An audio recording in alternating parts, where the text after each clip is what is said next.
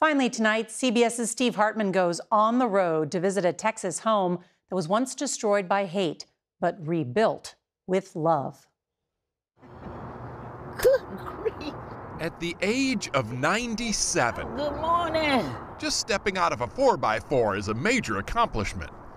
But Opal Lee has taken much greater strides than this, with no plans to sit anytime soon.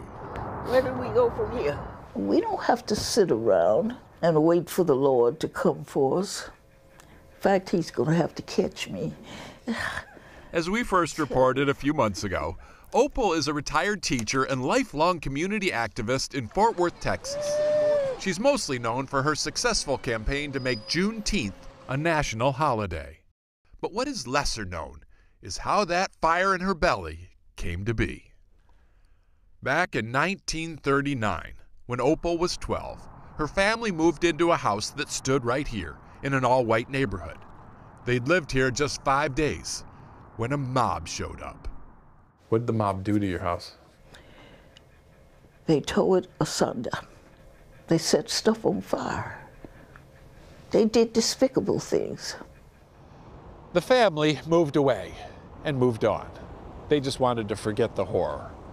Until 8 decades later, when Opal Lee decided the time had come to remember it.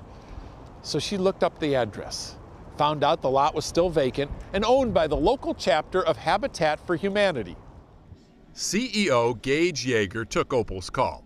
He listened to her story, but then told her she could not buy that property. Said, well, we won't sell it to you, Opal, but we'll give it to you.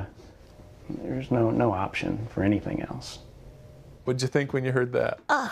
When I get happy, I want to do a holy dance, but the kids say I'm twerking, so I don't ever do it.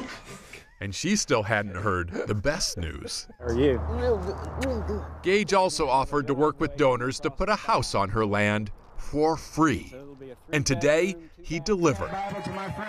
3 bedrooms, 2 baths, 1 happy homeowner. This is wonderful, wonderful. Long ago, a group of thugs robbed Opal's family of the American dream. And 85 years later, another mob has restored it. Now, all Opal wants is time to enjoy the gift. I want you to know that I've got a God who has been so good to me. I think if I ask, he'd let me have a couple of more years.